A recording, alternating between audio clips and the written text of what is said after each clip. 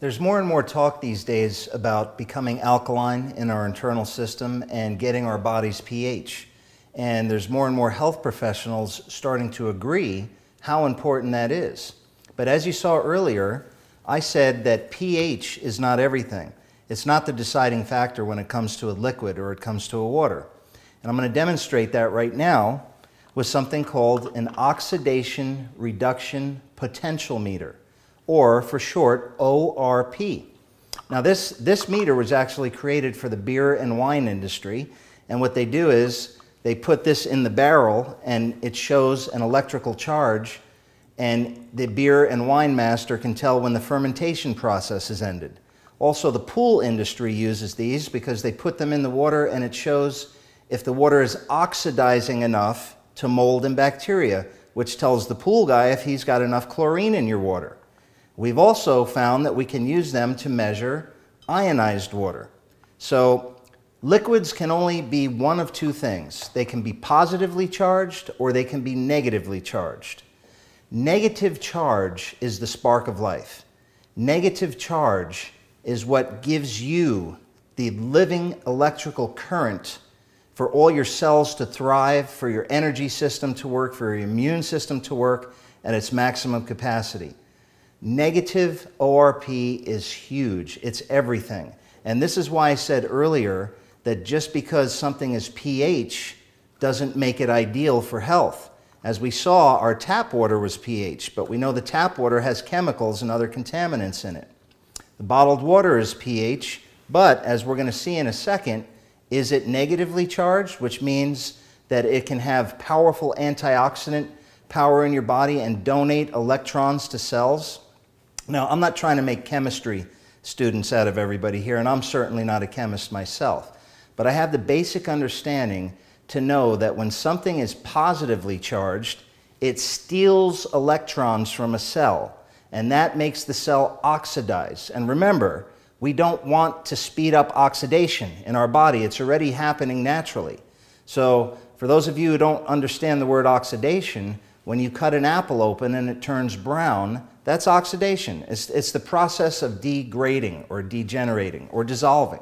Oxidation is when metal turns to rust. That's oxidizing. So let's take a look and see what these waters measure on the oxidation scale. Here's some Fiji water. We'll take some, and I didn't want to skew the test by testing these colored liquids, so I'm pouring some fresh samples here. And some Dansani. I think we owe it to ourselves to test the Penta, since the Penta calls itself superior hydration, patented process, energizes the water. So let's see how energetic it is. And then the soda. Let's see how the soda measures. We're going to measure, of course, our Chanson ionized water as well. So I'm going to put this out in front and center because that is the star of the show.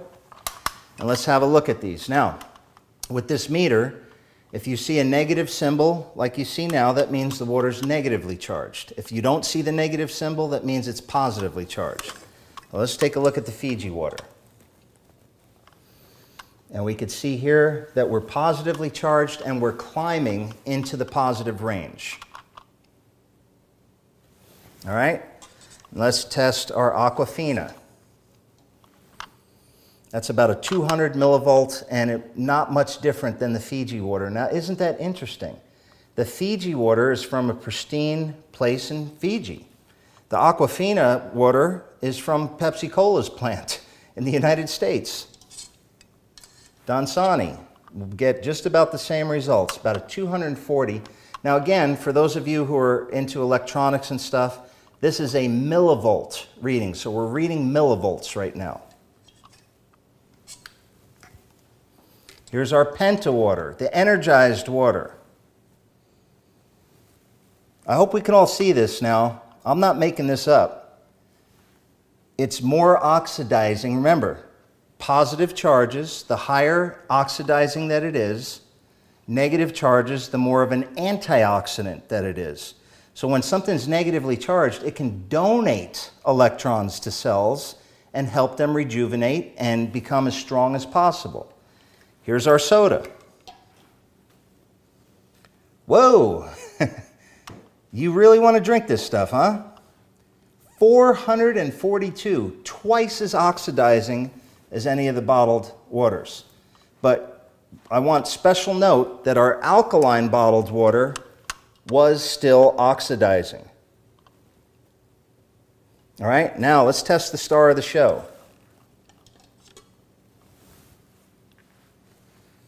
You see that negative symbol? And it's about a negative 215, which is right where we recommend drinking the water. Now, isn't that amazing? And again, if anybody thinks I'm skewing this, you can get one of these meters and test it out at home yourself. Now, oxidation reduction potential. I call it the spark of life. When it comes to water, there's only two kinds of water. You have living water and you have dead water. Now, remember what we said earlier. Nature actually makes living water. So we're not doing something that nature doesn't do also. And nature makes the water through friction and ferocious movement and contact with rock elements and metallic elements. Creates that electrical charge. When that electrical charge is created in the water changes completely. It's a living element. It has electrical energy to donate to your body. So I would ask anyone that's watching this, how do you get electrical energy into your body? You need it. You have to have it.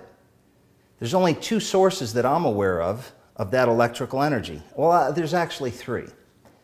Maybe there's four. But the first one would be through food. That's eating live foods, picking them off the vine, out of the ground, putting them into your mouth. You will get the electrical living energy of that food, and we're actually going to demonstrate that in a few minutes. You're going to be amazed when you see this. The second way is to have a water ionizer that makes electrically charged water. The third way would be to take your finger and stick it inside an electrical socket. Now, we're definitely not recommending that you do the third method. We prefer the first and the second method. Matter of fact, the third method probably wouldn't work out too well for you at all, but you get the point. We need electrical energy. It's a huge part of what keeps us strong, vibrant, and healthy. And what is electrical energy? Is it a vitamin? Is it a mineral? Is it fiber? It's not part of any of that. It's a new category that we all need to be very aware of.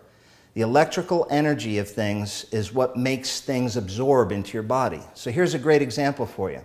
You take a piece of fruit off the vine. It's negatively charged off the vine that we're going to demonstrate here in a second.